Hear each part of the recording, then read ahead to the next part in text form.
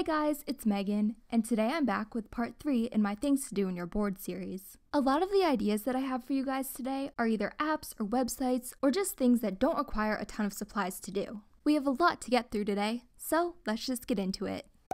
The first idea I came up with is to take these light painting photos. This is something that I've always wanted to try, and it turned out being a lot easier than I thought it would be.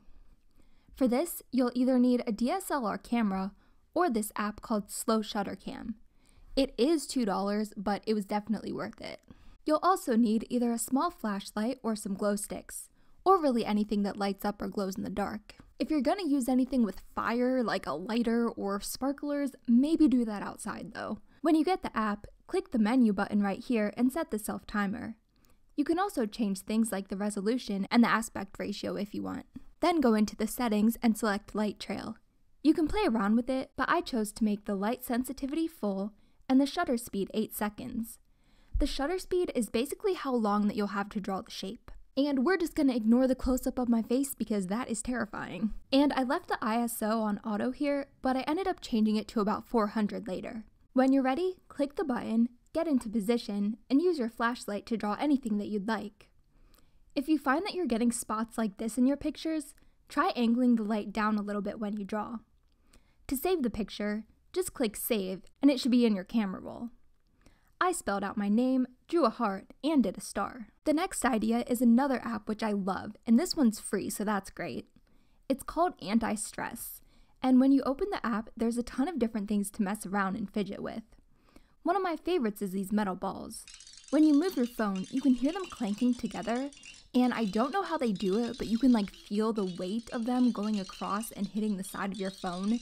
It's so weird. You guys have to get this and try it out. There's also this wood block puzzle game that's pretty fun. These gears, which again, you can feel them moving, which is so weird.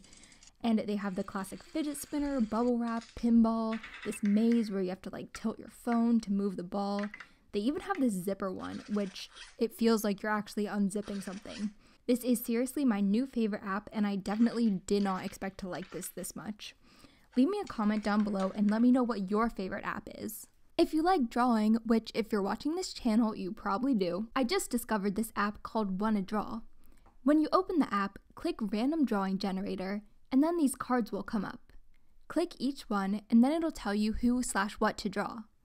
The app told me to draw a giraffe as a superhero and a vampire as a Powerpuff Girl. There are so many different ideas in here. And if you don't like the suggestion that comes up, you can just click Try Again to get a new one. The fourth idea is to write an email to your future self. If you go to futureme.org, you can write an email that will be sent to your email address in a few years. You can choose when you want it to be sent to you. I just chose a specific date and put 2 years from now. This would be a kind of cool way to document what's going on in your life right now. You can write about what you've been doing to pass the time, what the current trends are, what your favorite songs are at the moment, whatever you want to, really. Something I always like to do in spring is press flowers. We have a bunch of these purple flowers that grow in our yard every year. I picked out a bunch of them, took them inside, and laid them down on top of a piece of paper. Lay a second piece of paper on top, and put something heavy on top of it. I used a box full of paper. Press down on it for about 2 or 3 minutes to flatten everything, then remove your heavy object. Put your iron on the lowest heat setting and lay it on top of the paper. Don't move it around, just hold it in one spot for about 10 seconds, then pick it up and move it to the next spot. And now you have some super easy and quick pressed flowers. You can use these in all sorts of projects, but you'll have to stay tuned for my next video to see how I used mine. Something that I used to do all the time when I was bored was to just look up random things on Wikipedia. Obviously, this is really self-explanatory. I just looked around my room and searched for random things to look up. So I found this gum and a water bottle, and this might not sound that exciting when I say it out loud, but you can actually learn a lot from doing this. I mean, I don't know, maybe I'm just a boring person, but I do know a bunch of useless facts. If you're looking for a game to play when you're bored, I definitely suggest Wordscapes. My mom is super addicted to this game. She's on level 7,000 or something. And it's basically like a crossword puzzle. You just connect the letters in a circle to create words, and the puzzles get harder as you go on. A little hack that my mom likes to use is to turn off your Wi-Fi and your Bluetooth so that you don't get ads popping up every 5 seconds. Another fun thing you could do is to make an endless card. For this, all you need is a piece of paper, scissors, tape or glue, and something to decorate it with, like crayons or colored pencils. First, fold the bottom corner of your paper up to create a square. Cut off this extra rectangle, and then unfold the square. Fold the paper in half, then open it back up. Fold in both of the edges to meet at the center fold, and unfold everything again. Turn your paper around, and fold it back in half. Unfold it, and do the same thing that we did before, folding both edges in to meet the center. When you're done, your paper should look like this. Fold the paper in half again, and cut out these 2 squares. Open it up, and here's what it should look like. Put tape or glue on the top right and the bottom left square, and fold the edges in to meet at the center line. Then add more tape or glue on the top right and the bottom left squares, and fold them in to create a square. And when you're done, it should look like this. You can decorate your card any way you'd like. I used some Crayola colored pencils to draw a different animal print on each side. Idea number 9 is to make a photo wall canvas. We've all seen those photo walls that people make, and they're cute and all, but you might not want it to take up your whole wall. This is a super easy project. Just go on a website like Pinterest or We Heart It and search for images that you'd like to use. You guys know I have to make everything purple, so that's the color scheme that I went with. Once I had all of my images, I put them in a Word document and printed them out on this photo paper that I had left over from another project. And if you don't have photo paper, regular paper would work just fine. I stuck the photos on this old canvas that I had. This was left over from my first and last attempt at oil painting because, as you can see, it did not go so well. So I just painted over that with some purple acrylic paint and collaged the photos on top. If you don't have a canvas, you could use any other flat surface, like a piece of recycled cardboard, foam board, or even a sheet of plywood. I stuck the photos on with some Mod Podge, and that was it. This is the perfect way to dress up your room without doing anything too crazy. Another thing you can do when you're bored is to plan out your Instagram feed. Since I post mainly art-related content, I filled up a few sketchbook pages and headed outside to take pictures. The weather wasn't super great the day that I did this, but hey, it wasn't raining, so, I'll take what I can get. I just took a bunch of pictures, edited them with Lightroom, and added watermarks with the PicsArt app. Now I have 10 posts all edited and ready to go. And if you want to get really fancy, you can use this app called Preview to see how your pictures will look on your feed before you post them. The next idea is to make your own font. All you have to do is go to the website calligrapher.com and create an account. Click Create a Template and choose which characters you'd like to include.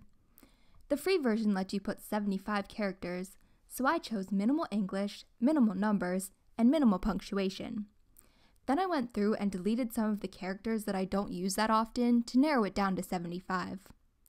Click Download Template, print it out, and write your letters in the corresponding boxes.